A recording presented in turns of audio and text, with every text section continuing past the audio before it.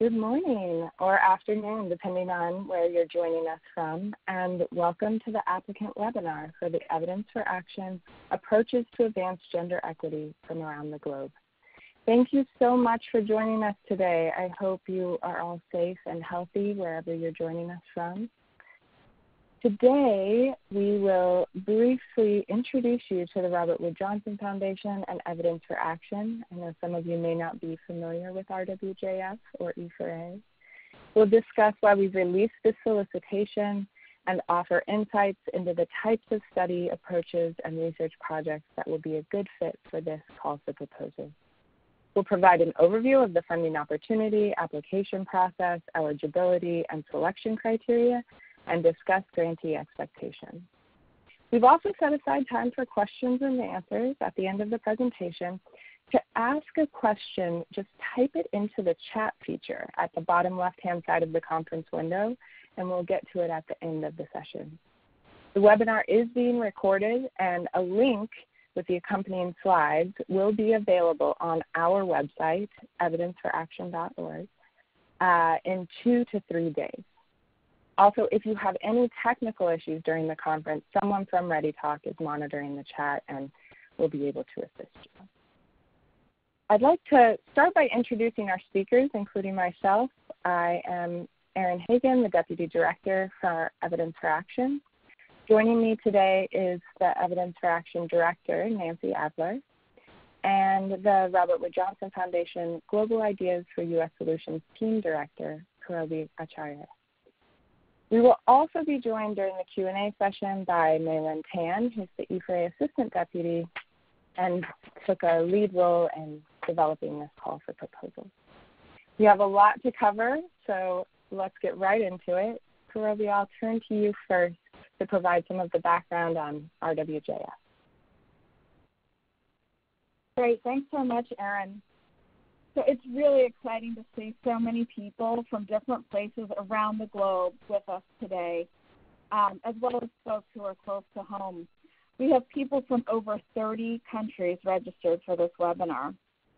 So as Erin said, I direct the RWJF Global Ideas for U.S. Solutions team. As most of you probably know, the Robert Wood Johnson Foundation is the nation's largest philanthropy dedicated solely to improving health and well-being for all who live in the United States. For over 40 years, we've worked alongside others to take on the major health and healthcare issues impacting the U.S. And we're driven by a vision where everyone has the opportunity to live the healthiest life possible, regardless of who they are, how much they earn, or where they live. And we call this vision a culture of health. To get to this culture of health, we need a society that prioritizes health, where good health is a fundamental value that guides our personal decisions and the decisions that impact us all, from how we design our cities to how we devise new employment policies. Building a culture of health is a big goal. It's going to take the best ideas that the world has to offer. And that's why at RWJF, we actively look to other countries to learn from the best practices and wisdom around the world, to find programs, policies, and approaches that are solving some of the same problems that we face here, but they're doing it in ways that we haven't yet tried or could even imagine. We can see these new possibilities by traveling abroad, either literally or figuratively. And we like to say that good ideas have no borders. When we look across the world, across geographies and income levels, we see there's so much to learn from countries that have made progress in addressing some of the same kinds of challenges that we face here in the U.S. We explore how these places have undergone significant cultural shifts and brought about large-scale change to improve health and well-being. And we seek to understand how we might model their successes and adapt their good ideas to improve health and well-being in the U.S. Central to our vision of the culture of health is achieving health equity. We all benefit when everyone has a fair shot at access to good jobs with fair pay, good schools, affordable housing, safe neighborhoods, quality medical care, and the list goes on. That's health equity, when we all have the basics to be as healthy as possible. We've made tremendous progress in the U.S. towards ensuring that everyone, regardless of their gender, has access to opportunities for good health. This year, we celebrate the 100th anniversary of the 19th Amendment, which was a landmark in the women's suffrage movement. And just last week, our Supreme Court ruled that the Civil Rights Act of 1964 applies to discrimination based on sexual orientation and gender identity. And yet, bias and discrimination and harmful gender norms continue to impact people's ability to live the healthiest life possible. Social norms, cultural stereotypes, and social attitudes have created gender straitjackets and shaped policies and practices at all levels that create deep-rooted barriers to good health for girls, boys, and gender-fluid kids alike, as well as for adults across the gender spectrum. And as you know, the COVID-19 pandemic has exacerbated existing inequities, including around gender. Women are more likely to serve as essential and frontline workers, and for transgender women, the pandemic has further limited their access to health care. At the same time, COVID-19 has also highlighted the value of gender equity in practice. Many of the countries that have the strongest response, Germany and New Zealand, for example, are led by women. We know that to build a culture of health, we must work together to alter the systems that keep gender inequity in place. And we know there's much to learn from the world, from how other countries and cultures are achieving gender equity. And that's why we're really excited for this funding opportunity. We're eager to surface gender equity initiatives underway outside the U.S. that are supported by evidence and that have the potential to be adapted and implemented to improve health and well-being for all in the U.S. and achieve health equity. So I'll turn to Nancy now to share a bit more information about the Evidence for Action program and our joint call for proposals. Thank you so much, Robbie. Evidence for Action, or E4A, is a signature research program of the Robert Wood Johnson Foundation, and it's based at the Center for Health and Community at the University of California, San Francisco. The mission of E4A is to support research that's likely to yield convincing findings regarding population health, well-being, and equity, and looking at the impact of specific policy and program interventions. We achieve this mission by awarding grants to our general rolling call for proposals and providing technical assistance. More information is available on our other program activities and funding opportunities on our website. Through this particular call for proposals, we'll be awarding grants to support research assessing the potential to adapt and translate to the United States interventions from around the globe that have been proven to improve gender equity. We urge you to review the CFP itself, as well as the frequently asked questions that are available on the website for more details. With regard to the CFP purpose as stated in the slide, I'd like to highlight a few things.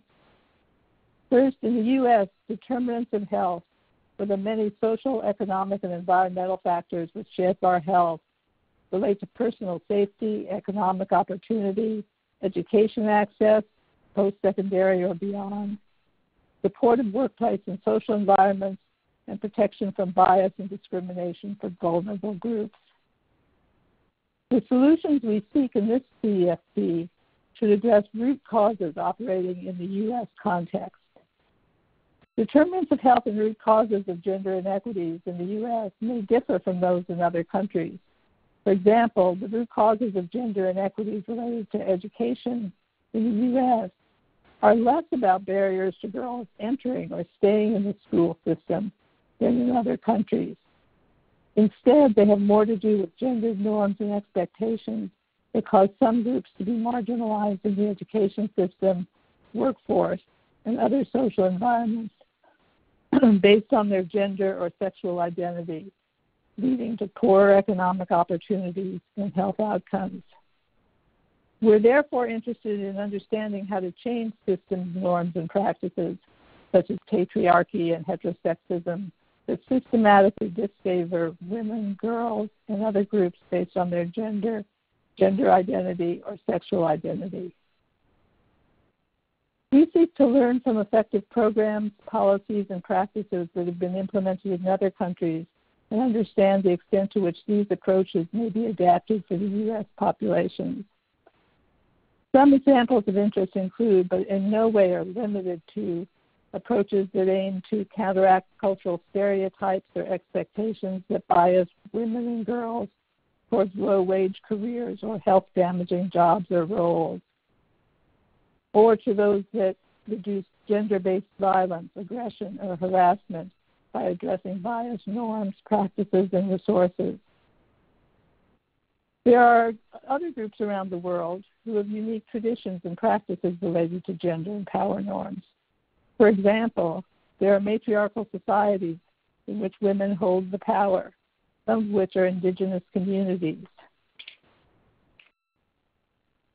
We're interested in learning from and building on such frameworks.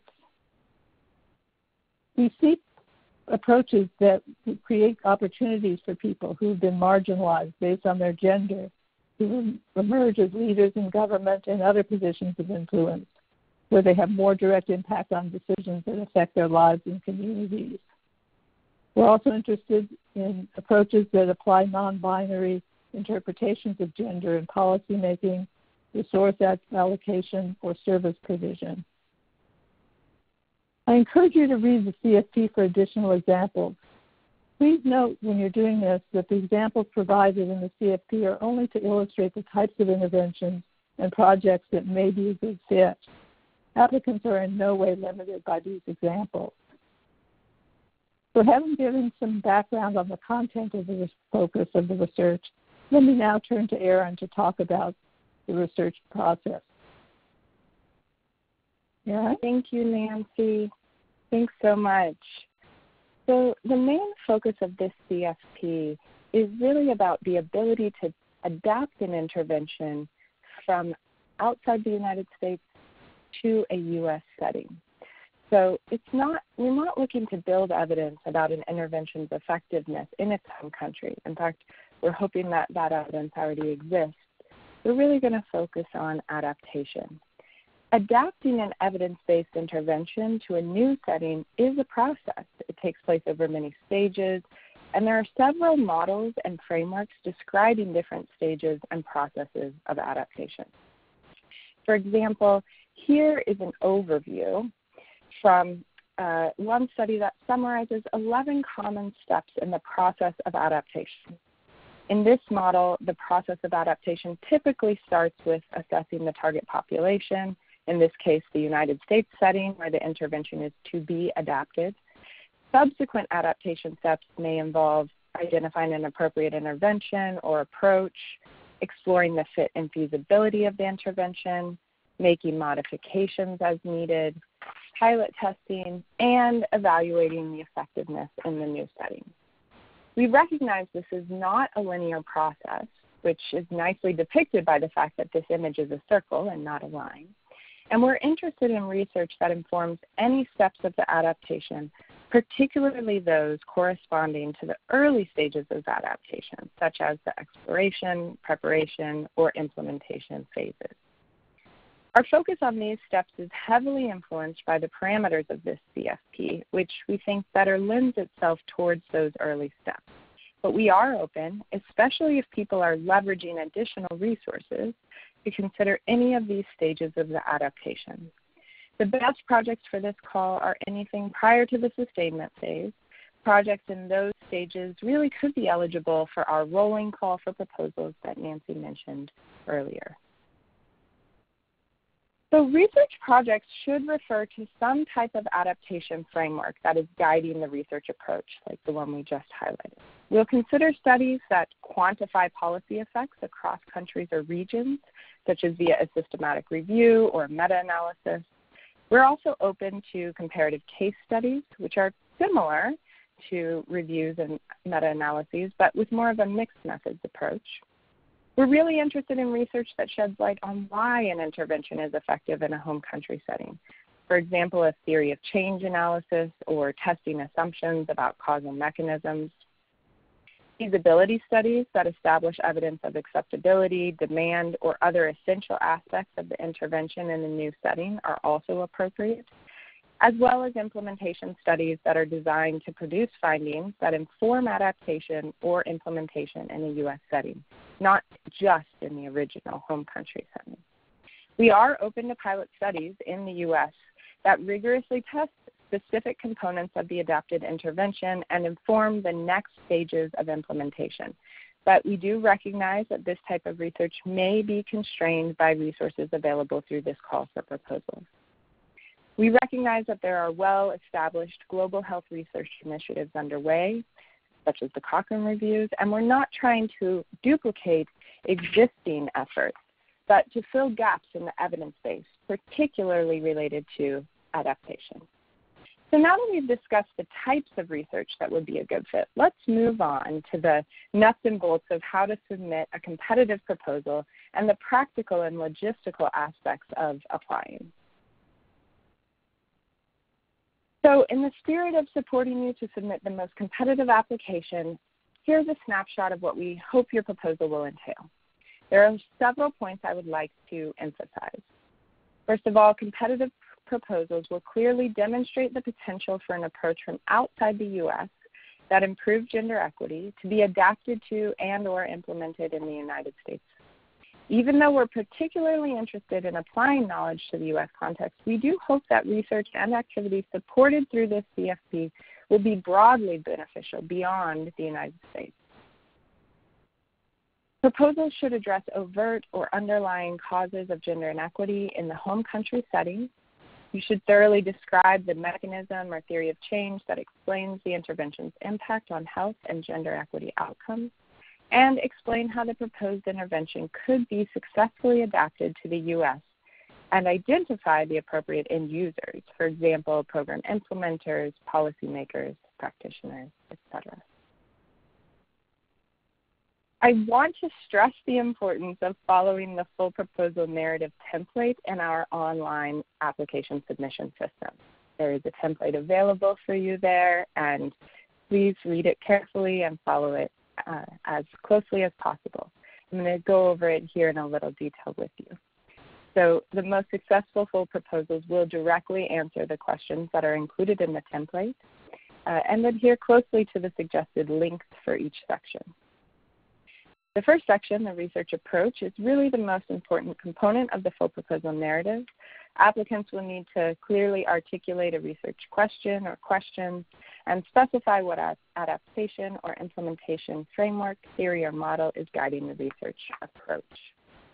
The project timeline should include major tasks outlined in your narrative and include and allow sufficient time for completion of your dissemination activities described in your dissemination strategy.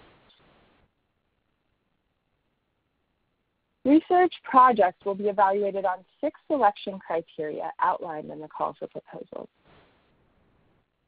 The strength of the existing evidence, the effectiveness of the intervention or approach supported by research that demonstrates the beneficial impact of the intervention on health and gender equity outcomes. The relevance to improve gender equity. Does the intervention address overt or underlying causes of inequity with an emphasis on improving social and structural determinants of health?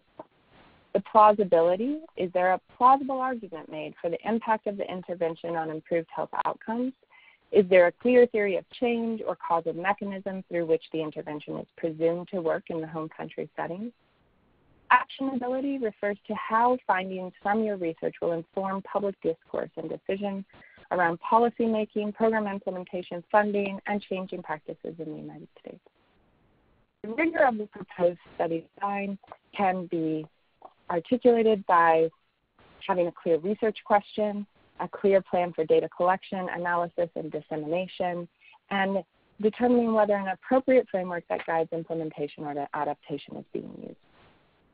In terms of the qualification for the research team, we think about how strong or authentic the partnerships that are required are, whether work and resources are being equitably distributed across collaborating organizations, and whether the research team includes key stakeholders such as practitioners, program implementers, or members of impacted communities.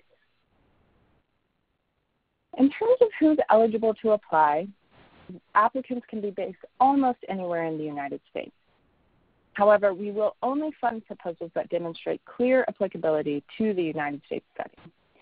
Research projects also must reflect collaboration between U.S. and non-U.S. based organizations based on a pre-existing relationship that demonstrates a durable and lasting relationship. Applicants will also need to explain the research strategy for determining whether their intervention is adaptable to a U.S. setting.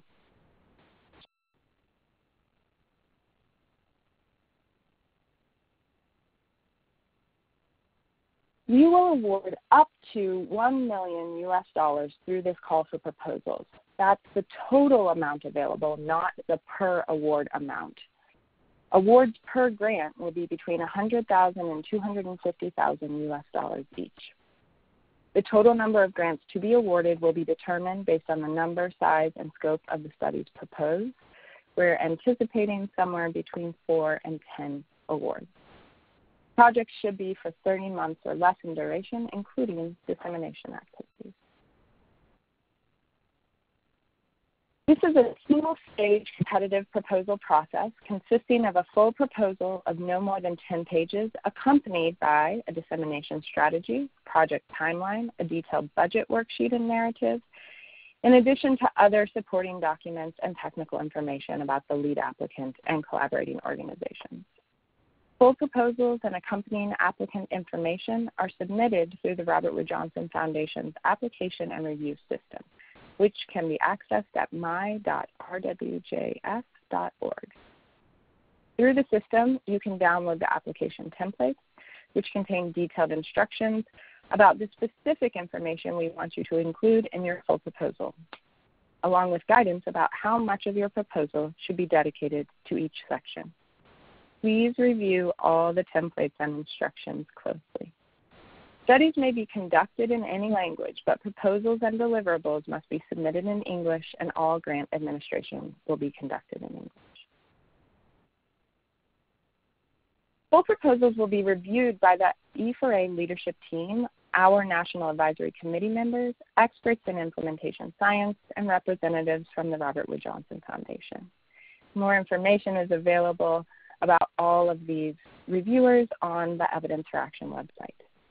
The information provided in the project summary within the application and review system will be used for screening purposes to determine whether your proposal warrants further consideration by the review committee. I want to stress again to pay close attention to the project summary section of your application when completing your submission. If your full proposal meets our eligibility criteria and is responsive to the call for proposals, a larger group of reviewers will be assigned to review your proposal. Reviewers will score and make recommendations for funding to the foundation staff based on our selection criteria and appropriateness of the dissemination strategy and budget. All funding decisions for grants to U.S. organizations are made by the Robert Wood Johnson Foundation, and grants to organizations outside of the United States will be recommended for an award through the RWJF Global Ideas Fund, which is a donor-advised fund of Charities Aid Foundation of America. Full proposals are due on Wednesday, August 26th at 12 p.m. Pacific Time, 3 p.m. Eastern Time in the United States. It's recommended that you plan to submit your proposal in advance and to avoid any technical difficulties.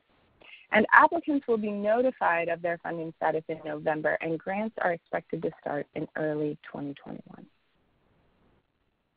I want to spend just a little bit of time talking about what we expect from our grantees. Our program requirements have implications for the activities we expect grantees to engage in. And we want to be transparent about these requirements early on so applicants know what to expect when they apply. One of our goals is to foster a grantee network in which participants can learn from one another, build on or add to existing skill sets, and possibly collaborate on current and future projects. These opportunities will happen hopefully at an in-person meeting, in addition to various times throughout the year via virtual meetings. At the program office, we also want to work closely with our grantees and have regular check-ins to understand how the projects are going, help celebrate your successes, as well as see if there's anything we can do to help you if you run into unexpected challenges. We expect grantees to register their studies in advance with the Open Science Framework. This is for transparency and accountability, both for the grantees and the program office, as well as the broader scientific community. An important component of our mission is to turn the research into action, hence our name, Evidence for Action. In order to do this, we ask our grantees to work with us to get their findings into the hands of decision makers. This is part of why we ask you to budget for open access fees. If we want people to use the research, we have to make sure it's not hidden behind a paywall. We also ask our grantees go beyond publishing in academic journals and make their findings accessible to decision makers. This means thinking about the language, media, and other channels we use with various audiences. And so we ask applicants to develop a dissemination strategy as part of their proposal, and we keep working with our grantees to bolster their efforts and identify any additional activities to consider throughout the grant period. So I know this is a lot of information to digest, and I've already seen a number of questions come through the chat feature, and in fact, many people submitted questions in advance. So I'll be moderating this Q&A session. I'll pull from the questions that you've been asking, those that were submitted in advance as well.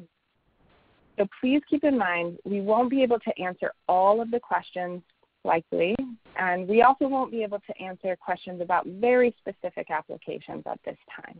If you do have questions about your proposal, you can contact us through other mechanisms after the webinar. I see that we have already received numerous questions through the chat here, so let's just jump into those questions. So the first one, Maylin, I want to bring you into the conversation with us. So the first question we have, I'll turn to you, and it's what types of evidence will you consider sufficient in determining whether an intervention outside the U.S. is effective? Hi, everybody. Thanks, Erin. That's a great question. So for us to consider an intervention or an approach to be effective, there should be previous research showing that there were health or gender equity outcomes that could be attributed to the intervention. So for example, this could be through previous pilot research or an outcome or impact study from places where the intervention has been implemented. And the studies could be qualitative, quantitative, or mixed methods, and they should have used valid and reliable measures, high-quality data, and appropriate analyses. We also value findings from natural experiments. Natural experiments are where there have been changes in large-scale programs, policies, and practices, and where researchers have been able to take advantage of those changes to establish causal evidence of effects. If there is an existing impact study currently underway, the funding from this CFP could be used to conduct a separate adaptation study as long as there's some pre-existing evidence already that supports the intervention's effectiveness. Great, thank you so much. Hirobi, I'm going to turn to you for the next question. Someone has asked if projects are eligible if they involve a problem that is not widespread in the United States. And as an example, they asked about the distribution of mosquito nets to control malaria. And in fact, I know this is something we talked about before, so if you could share your thoughts with the participants. Sure, happy to. I think that, that's sort of an interesting one because obviously, the incidence of malaria in the U.S. is pretty close to zero, if not zero. But there may be aspects of a mosquito net distribution program which might be relevant to other problems that we face in the U.S. So, while the mosquito net and malaria issue per se may not be relevant. There may be something about the community engagement process or the distribution model or other elements of how a mosquito net program is implemented that might, in fact, be relevant to a problem in the United States. So I wouldn't throw that out at face value, so to speak, but rather, think about, what aspects might be relevant to a U.S. context. Great. Thank you so much. And Nancy, let me turn now to you about a question that came up relative to your, when you were talking about the education system and healthcare system in the United States. So would you consider an intervention or approach that relies on a healthcare model that's different from what we have in the U.S., for example, some sort of universal healthcare delivery system? Sure. So we'll only consider interventions that could plausibly be adapted to the U.S. As everyone knows, we're one of the few developed countries without a universal healthcare system. And so interventions that would rely on such a platform in order to work wouldn't be suitable for this particular CFP. Interventions that rely on infrastructure or other conditions that just don't exist here won't be as appealing unless it can be demonstrated that those conditions could somehow be met. So it really does need to be applicable to the U.S. context. Great. Thank you so much. There also is a question about whether the CFP is open to LGBTQ-focused projects and research. And so, Malin, would you mind speaking a little bit more about how we've thought about the sort of the mix of projects that would be eligible? Absolutely. LGBTQ populations are definitely impacted by gender equity and harmful social norms around gender. And so those types of projects absolutely would be eligible. And ultimately, we are looking for a mix of funding opportunities, or we're looking for a mix of grants that represent different populations that have been marginalized based on gender. So while eligible, we are also, open to proposals about women, girls, and other populations as well. Great, thank you.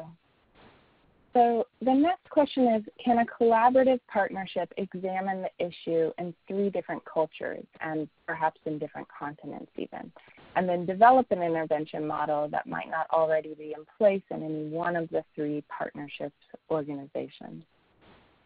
So I might start by saying, and then Kurobi, I'll probably turn to you to add if you would like, but certainly cross-cultural and cross-continental interventions are appropriate.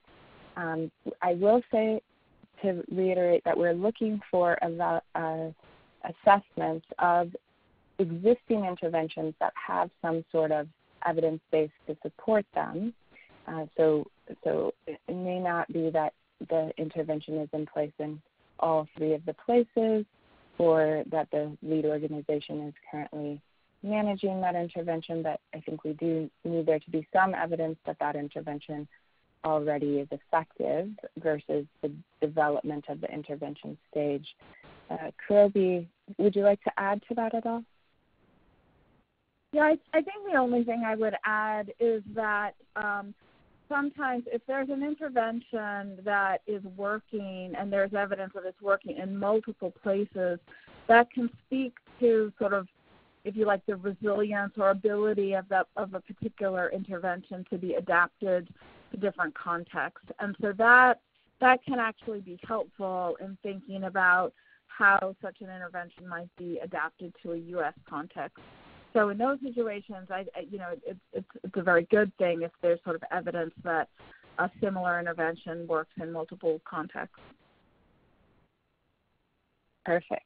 Thank you. So we did get a number of questions about the budget, and I'm going to I know that I did sort of skip over some detail about the budget, so I'm going to group those together right now, let you all know the questions, and then answer them So there's a question about how much of the budget could be allocated for programmatic efforts versus for research efforts. There was also a question about whether the grant could cover salaries, and then a separate question about if a multi-country application or multi-organization application were submitted, how should funding be allocated? So first of all, in terms of programmatic versus research efforts, generally, evidence for action requires that the majority of funding go towards research efforts. So again, these are research grants. We don't have an explicit breakdown either of percentage or of dollar amount that could support programmatic activities. We certainly understand that in terms of adaptation, there may be some programmatic support, but we would certainly expect that to be a very small proportion of the grant. It does depend a bit on the size of the budget overall, but as we mentioned, these awards are between $100,000 US and $250,000 US, so we would not expect very much of the grant to be supporting programmatic implementation. The most straightforward answer to the question about covering salaries is yes. Most of the time, the grants are predominantly supporting people's time and effort, which is usually in the form of salaries, so that is an appropriate use of grant funds. And in terms of how funding should be allocated, we really feel like it should be commensurate with the effort and contributions of each organization that is participating in the project. And there is a whole section in the application where you'll describe how your budget is being allocated and why. And there's a section in the full proposal where you'll need to justify who the lead organization is and provide information about how the team will collaborate. So we really think it's important to ensure equitable representation and distribution of resources among programs, among applicants, participants, and partners. Those are relatively logistical, straightforward questions, so that's probably sufficient for now. There is another question about, also sort of related to the budget, about can we speak to our priorities, the Foundation's priorities regarding the prime institution, U.S. or non-U.S., and opportunities for the co-PI structure.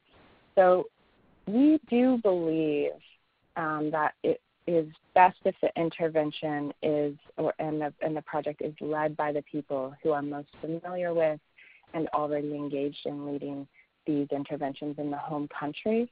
And so that means we are certainly hoping to make awards outside of the United States to non-U.S. based organizations.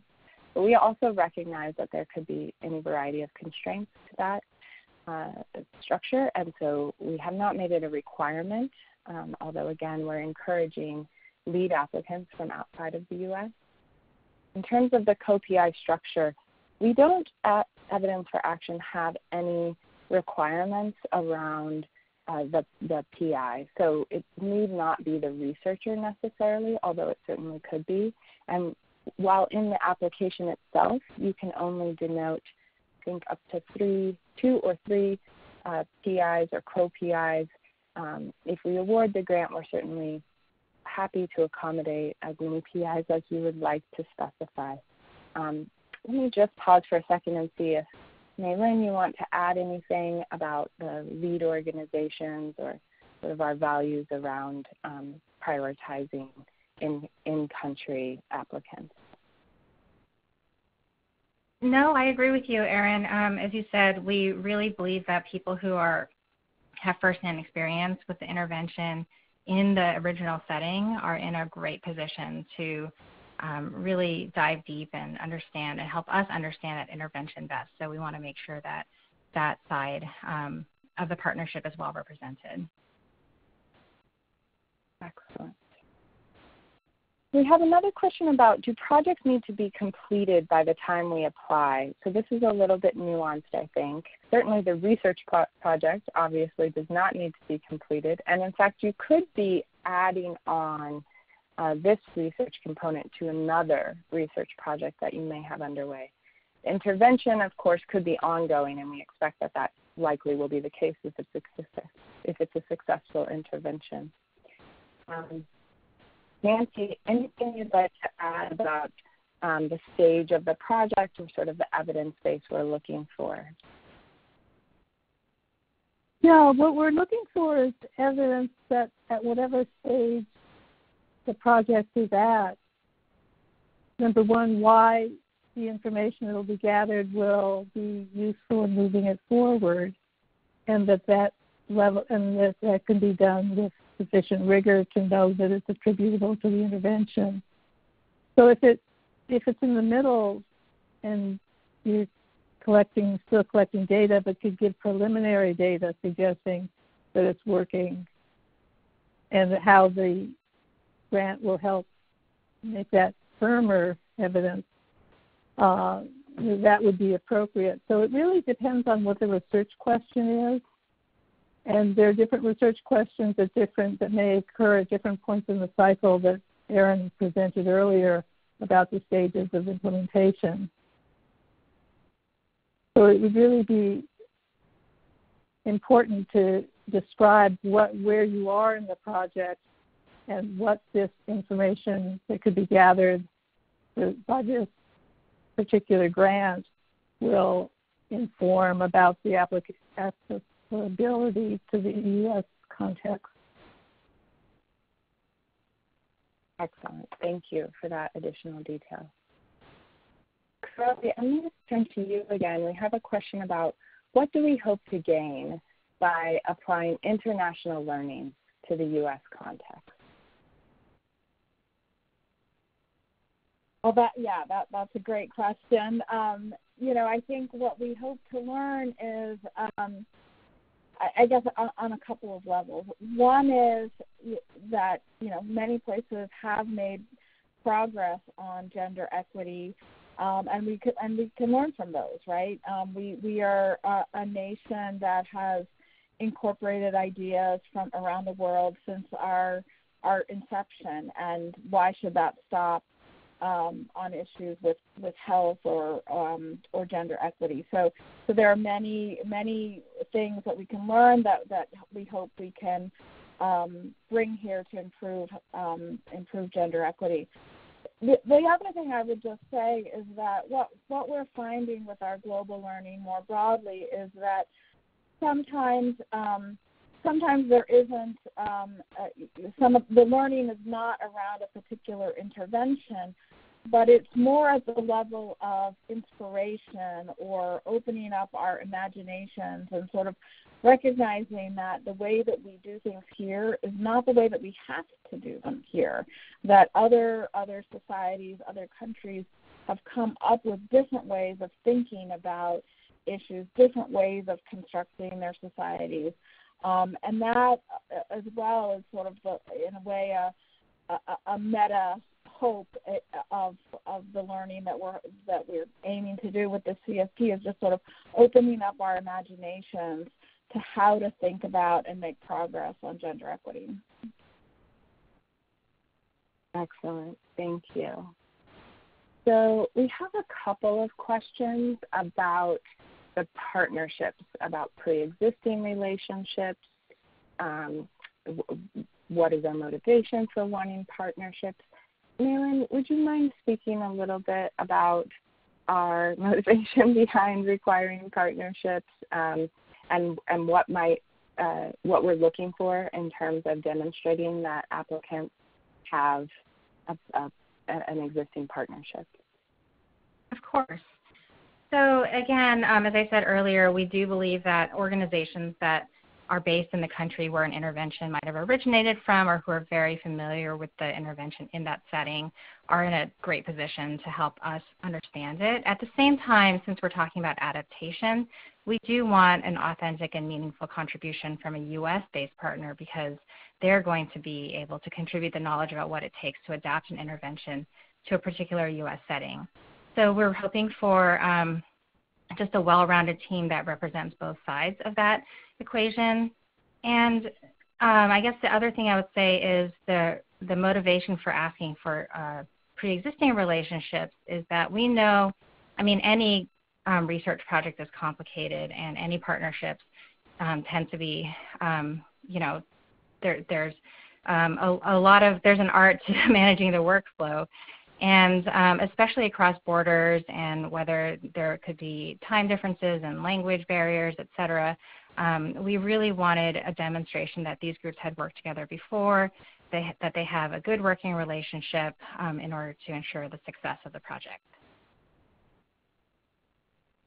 Great, thank you so much. There also is just a basic logistical question about what sort of organizations are eligible. So I do want to clarify for people that both for-profit and nonprofit organizations are eligible for funding.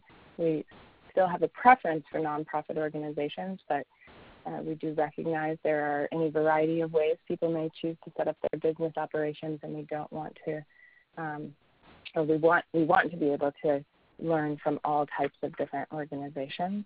And certainly also institutions of higher education, both within and outside the United States, although again, the application eligibility is not limited to institutes of higher education.